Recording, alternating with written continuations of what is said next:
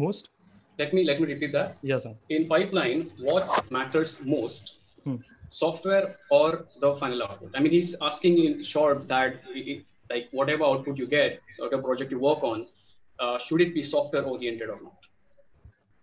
Yeah, definitely. I think like if you're going into a pipeline, like there is a final output, you have to keep it in your mind like this is your final output. The whole team is working to achieve that final output. So pipeline is meant to achieve that goal.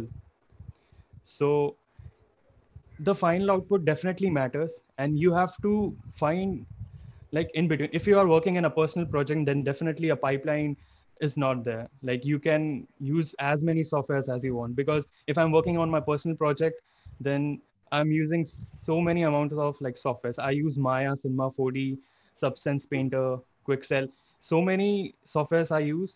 So there is not a pipeline. There's just, you need to get a final output.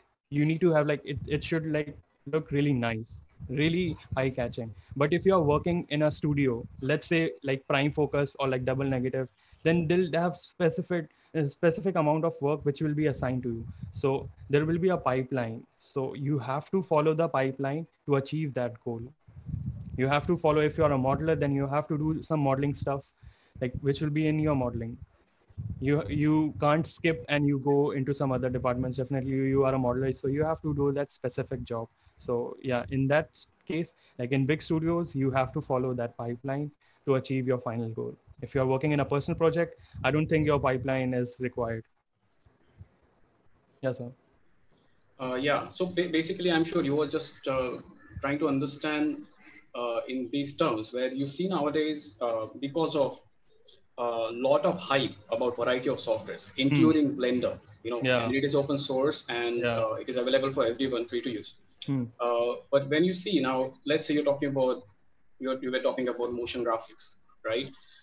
So it may include variety of things. I mean, motion graphic, like it is a whole package, including VFX. Yeah. So many times people do get confused, and I have seen a lot of people cannot make up their mind, like, should I use Maya, should I use Cinema 4D, or should I use Blender to get that work done? So I believe it totally depends on what type of project you're working on, and it does, like pipeline may, I believe software does matter, but it depends what type of pipeline we're talking about. Yeah. So yeah, but you should not rely on tool entirely. It should be, I believe, kept in a way where do you require it to get particular type of output. Like for Cinema 4D, we can say if you want to do more of work, C4D works best in many cases. But then Blender and Houdini even has these things which they have integrated in past 2-3 years, I believe. Yeah. And Houdini has kind of become pretty good recently.